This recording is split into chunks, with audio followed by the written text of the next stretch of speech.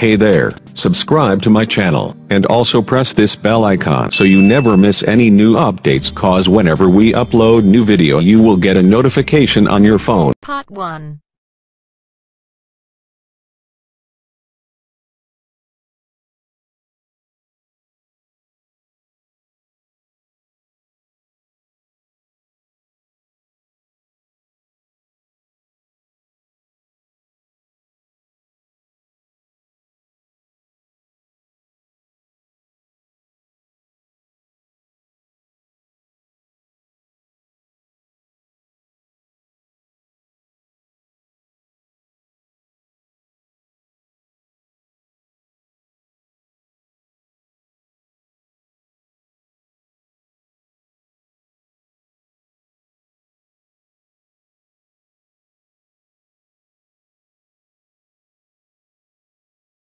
You will hear a conversation between a cashier in a bank and a customer. The customer is asking for advice about traveller's checks. First, you have some time to look at questions 1 to 3.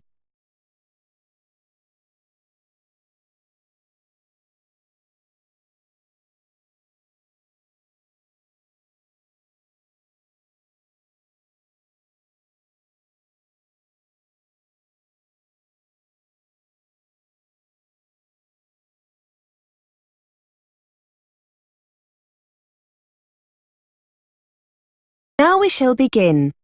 You should answer the questions as you listen, because you will not hear the recording a second time. Listen carefully and answer questions 1 to 3. Good morning. How can I help you? Yes, hello. I'm going away on holiday next month and I was wondering if you could give me some advice about traveller's checks. Yes, of course. Where are you off to? Anywhere nice? To France, to Paris for a week. Oh, lovely. So how many checks would you like to order? Well, before I do, are they the best option, traveller's checks? Well, they're certainly safer than taking cash. If they get lost or stolen, they can be replaced, usually within 24 hours. It's a good idea to have a small amount of cash, though, for snacks and taxis, that sort of thing. Yes, that's what I was thinking. What about my credit card? Are there any charges for using it abroad? No, it's debit cards that get charged for ATM withdrawals, not credit cards. And remember, anything you buy with the card might be covered by insurance. So if something you buy turns out to be faulty or... Before you hear more of the conversation, you have some time to look at questions 4 to 10.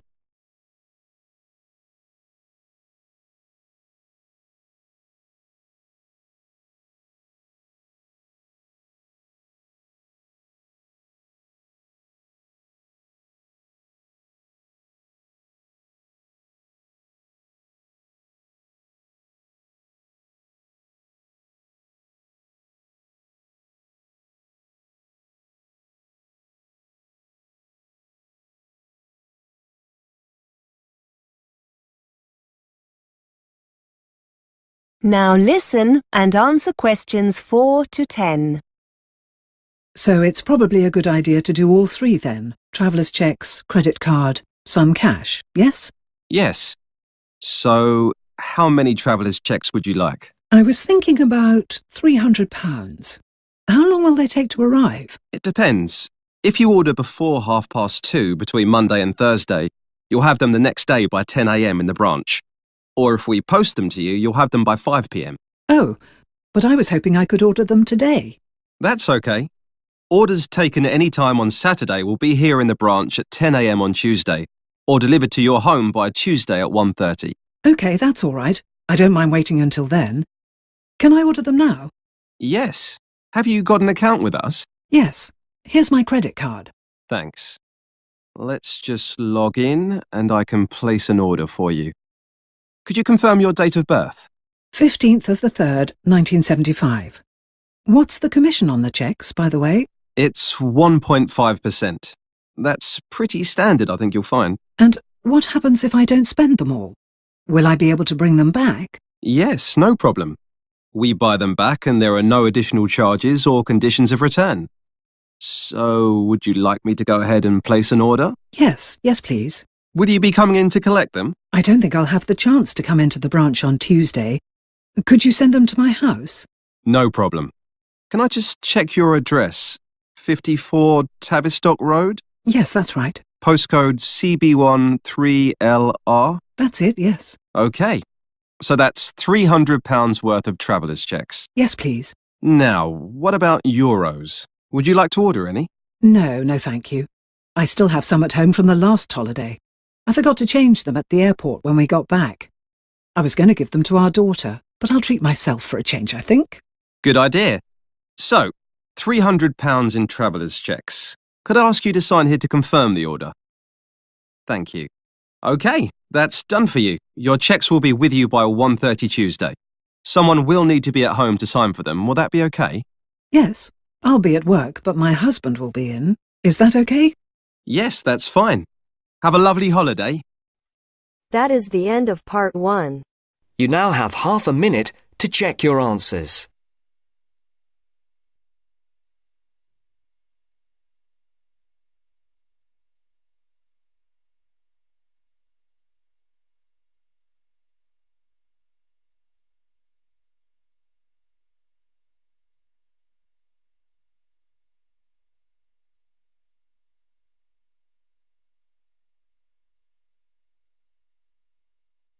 Now turns to part 2.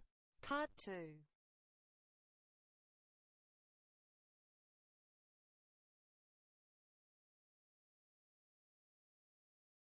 You are going to hear an interview with a student advisor on a podcast. The advisor is giving financial advice for overseas students going to the UK to study at university.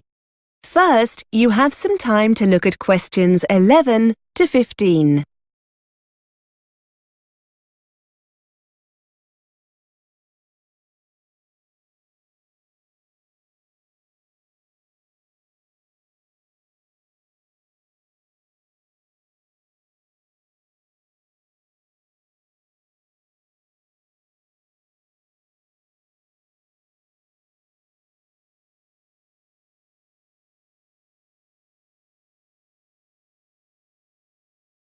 Now listen and answer questions 11 to 15.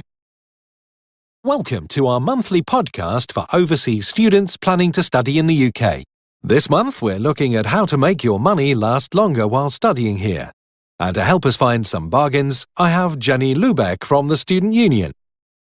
Jenny, students are renowned for being hard up, but there are lots of savings to be made, aren't there? Well, as soon as students start their course at university or college, they'll be able to buy their NUS Extra card. This will enable them to get a wide range of discounts on essentials like books, clothes and eating out. The card only costs about £12 for 1 year, and for about the same amount you can include an ISIC card. The ISIC is an internationally recognised discount card for full-time students. Discount offerings vary and usually include things like travel, guidebooks, music, eating out, that kind of thing. Students are told all about this when they start their studies, but if your listeners want to find out more about these cards before they arrive, I've put some details of websites on the podcast page. Now, travel costs can mount up for students, can't they? I know the ISIC card is useful here, but are there any other things students should be aware of? Understandably, lots of overseas students like to take the opportunity to travel around the country whilst they're in the UK, and for this reason, I'd strongly recommend they invest in a young person's rail card. To be eligible, you need to be between 16 and 25. Mature students over the age of 25 can also apply, so long as they're in full-time education. You can buy a 1-year or 3-year card, and it gives you a third off rail journeys across the UK. The card also gives you access to competitions and things like theatre discounts and holiday offers. At the moment, a 1-year card costs £28 and it's £65 for a 3-year card. Before you hear more of the interview, you have some time to look at questions 16 to 20.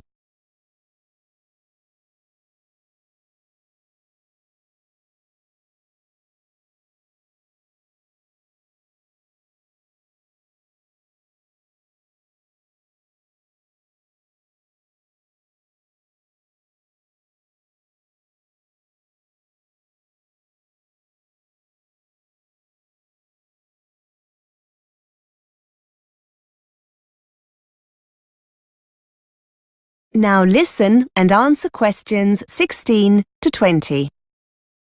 And what about buses?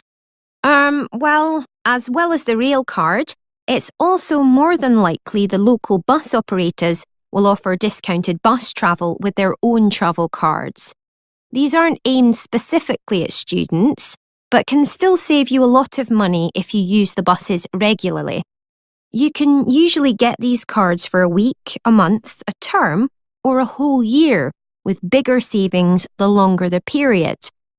Another advantage of these cards is that, as well as making it cheaper to commute to and from university, you'll also find them very handy free transport whenever you need to do some shopping or visit friends in your area.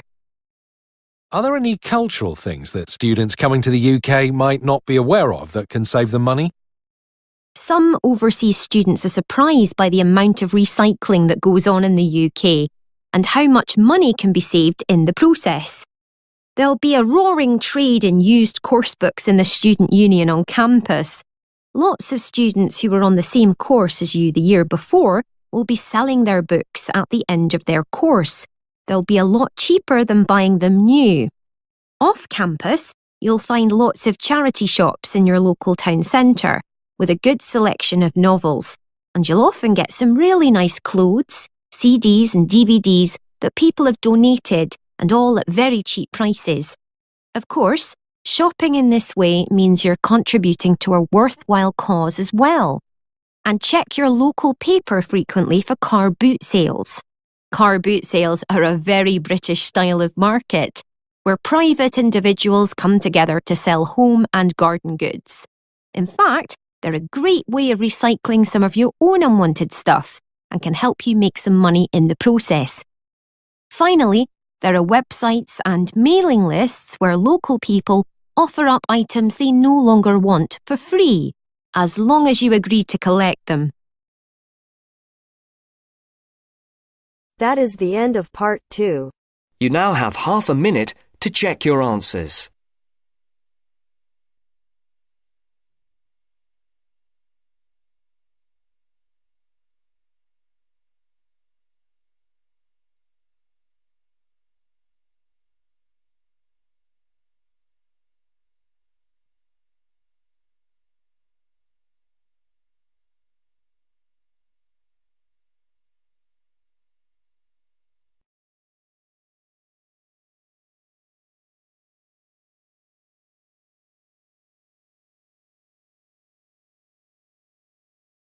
Now turns to part 3.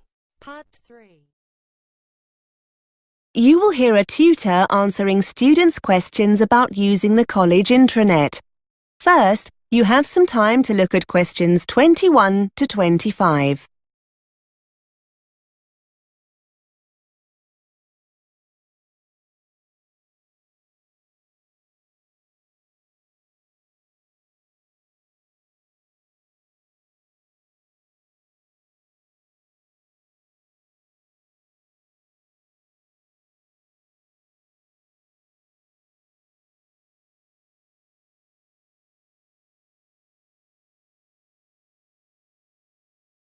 Now listen and answer questions 21 to 25.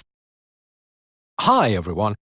I know you have lots of questions about the college intranet. My inbox is full of messages. I thought it would be quicker and more useful to come in and talk to you rather than respond to all the messages. I'm happy to answer, or try and answer, any questions you have about how to use it when we'll be making things available online. I'm the ICT champion for the department, so hopefully I'll be able to help. Yes, Mark, fire away. Can you tell us when the assignments are going to be put online? If you're talking about your second assignment, that should be on already. I uploaded it last Monday. Wait a minute, let me check the schedule. Here we are. No, tell a lie. It was the following day, the 14th.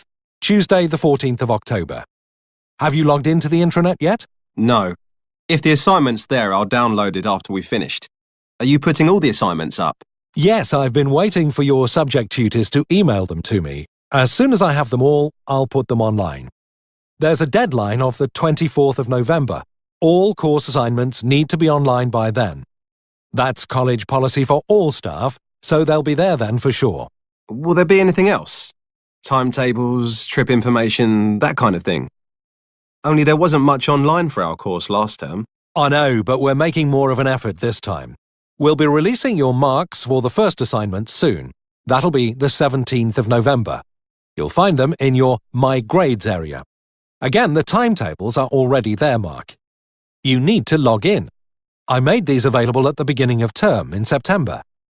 According to the schedule here, the booking forms, for those who want to go on the Belgium trip, will be available next week on the 29th of October, so don't forget to check then. You need to get these back to us quickly if you want to go. The trip's coming up soon, isn't it? Let's see. Yes, the 19th of November. Now remember, there are lots of learning materials on the intranet as well. Quizzes, web links. Before you hear more of the conversation, you have some time to look at questions 26 to 30.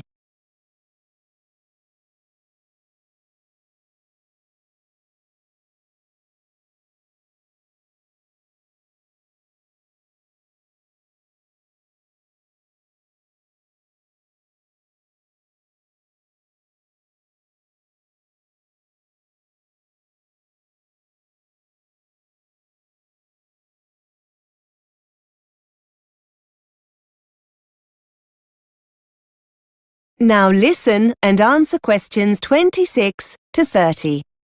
Sir, wouldn't it be easier if we were just given the documents, so we don't have to go online to get them? I know it seems a little frustrating, Claire, but we're doing it this way for a good reason. We're trying to cut down drastically on the amount of paper we get through. I'm afraid that students are always losing documents we give out in class. So we've decided to stop doing this. You have a limited printing allowance, which means you'll probably be more careful with any documents you have to print off. Besides, it means you'll always know where the information is when you need it. If you're at home and you forget an important date or need a document urgently, you can always log into the intranet and get it. You said something about quizzes, sir. Yes, we've had permission from the exam board to put some of their past papers online in an interactive form. That means you'll be able to get answers immediately with some feedback. They'll make a nice change from using the paper copies. Most of them are already online, and I'll be putting the rest on over the next couple of weeks. As I said, these are authentic past papers, so you'll get a really clear idea of your progress. Just to let you know, the technology tracks your scores, so your tutors will be able to tell who's having problems and what areas of the syllabus you might need help with. So it's definitely worth spending some time doing them.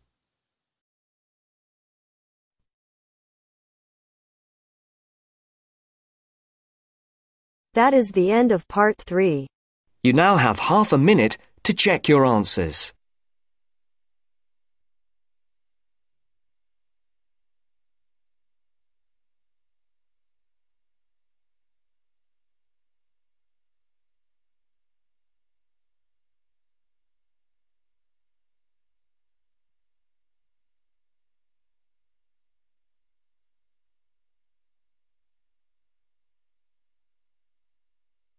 Now turns to part 4. Part 4. You are going to hear a tutor giving a lecture on the subject of obesity. First, you have some time to look at questions 31 to 34.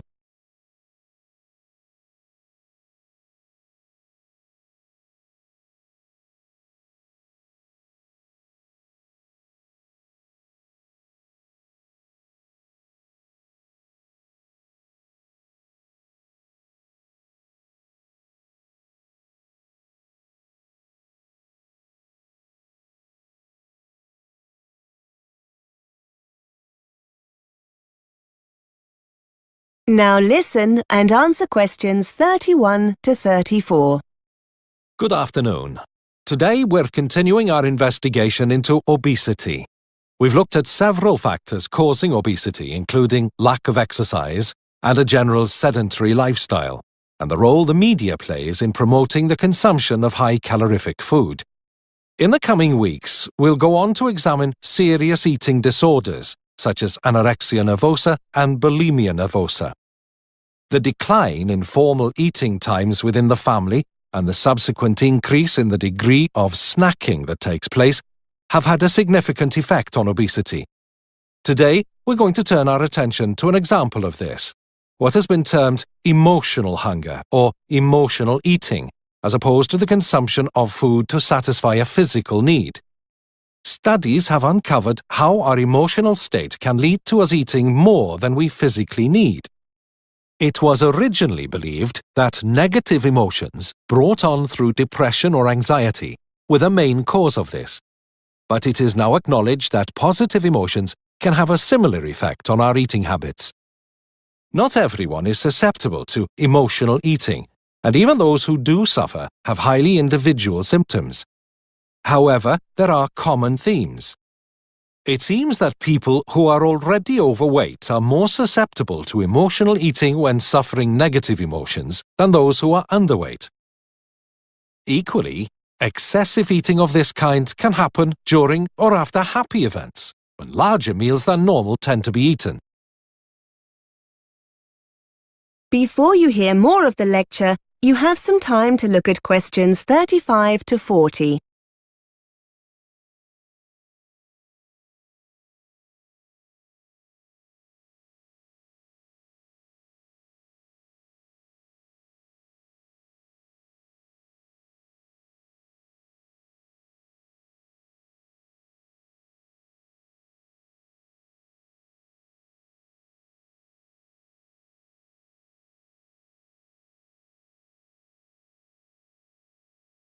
Now listen and answer questions 35 to 40. So, what are the signs that someone is eating to satisfy an emotional stimulus? Well, there are several differences between emotional and physical hunger. Those experiencing emotional hunger will feel the urge to eat all of a sudden. This compares to the gradual sensation of hunger that occurs with a physical stimulus. Interestingly, and I'm sure many of you will recognize this, when you're eating to satisfy an emotional need for food, the craving will often be for a specific item, like a pizza or something sweet like ice cream. In this kind of situation, nothing else will really satisfy the craving. When the urge to eat is driven by a physical need, you're far less bothered about what you eat. Emotional hunger makes the individual feel the craving must be satisfied immediately by whatever the specific kind of food is. I'm sure we've all experienced that feeling. I must have some chocolate now. In contrast, the need to satisfy sensations of physical hunger seems less urgent. Emotional eaters will carry on eating even when they're full. A person eating to satisfy a physical hunger will be more likely to stop. Finally, and probably not surprisingly, feelings of guilt often follow emotional eating, but not when eating normally. This has serious consequences for those working with patients suffering with obesity. One way to deal with this is to educate sufferers into understanding the different symptoms of physical and emotional hunger, and to try to help them identify the pressure points during a typical day when daily stresses occur. Being conscious of one's eating habits is the first step in dealing with the problem. That is the end of part 4. You now have half a minute to check your answers.